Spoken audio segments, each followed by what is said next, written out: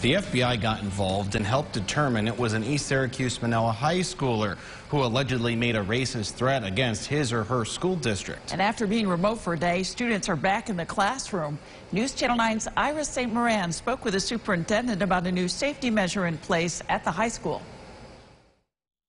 Anyone coming to East Syracuse Manoa Central High School will have to walk through this, a new weapons detection system installed Monday when students were remote and ready to use when they returned on Tuesday. We actually processed through almost nearly 1,200 students within 35 minutes, and we were all in by 9:01.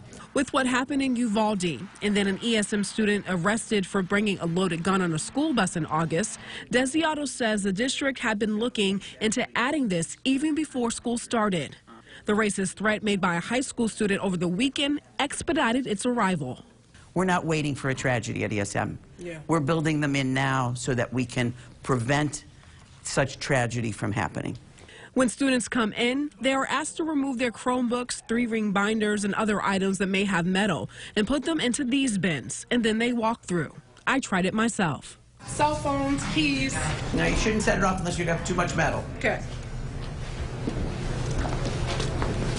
I didn't set it off. And that's how it works. And if you do set it off, it will identify where on your body or in your bag there is something that we have to be concerned about.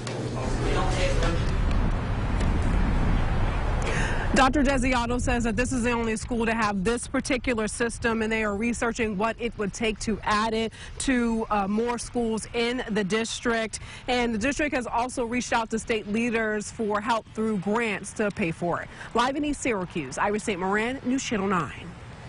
Iris, thank you. And the district has had SROs for 20 years now. There's one at the high school and one at the middle school.